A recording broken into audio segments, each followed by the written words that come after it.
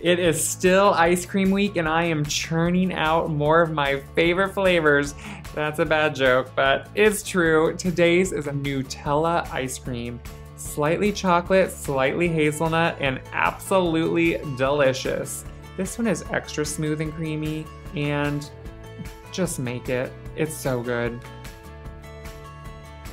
To start, just pour together, like you've heard so many times, your cream and milk. Add some corn syrup, some sugar, and a little bit of salt.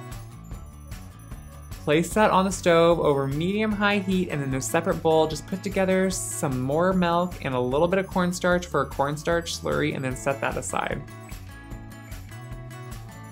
Once the milk mixture is at a full boil on the stove, just bring it off the heat and slowly whisk in your cornstarch slurry, and then set it back on the heat and bring it up to a simmer.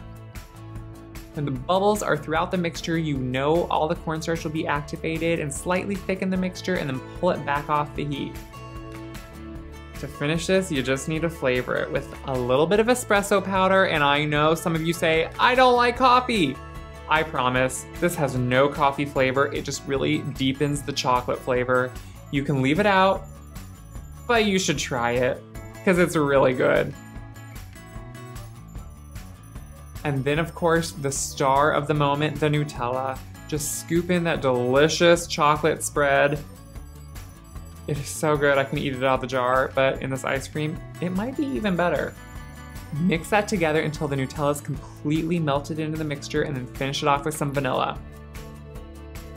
Vanilla really is needed to bring out that chocolate flavor, and it just is so delicious. Whisk that, and then put it into an airtight container and let it chill completely. Once again, I love to do this just overnight. Make it the night before you want to make it, then put it in the fridge so it's completely chilled. Follow the instructions on your ice cream maker if you have a different one than I do. And if you don't have one, it is time to get one. I know not everyone has one, but they really are worth it. I love to use my KitchenAid ice cream attachment. It works so well.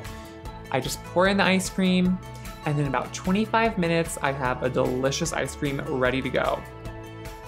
You can eat it right out of the bowl after the 25 minutes as a soft serve, or put it right back into your airtight container. I just use the same one to save on dirty dishes, and then place it back in the deep freeze for a few hours just to harden up a little bit more. And you have this amazing, smooth and creamy and delicious Nutella ice cream. It is so good. My mouth is watering right now, and I just love it. And I know you will too. So I cannot wait for you to try this ice cream.